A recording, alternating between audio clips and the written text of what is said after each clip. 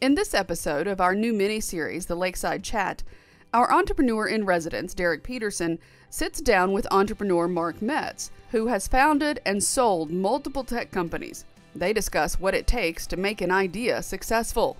I even think some really terrible ideas executed well can be huge successes. A great example from the 70s, the pet rock. This one was like from a year ago, the grumpy cat. I mean, it's a grumpy cat. They made millions on a grumpy cat. Yeah. If someone came to me and said, Mark, I want you to invest in this company. I have this cat that frowns. What's the idea? Well, we're just going to show funny pictures of it. That sounds like a really terrible idea.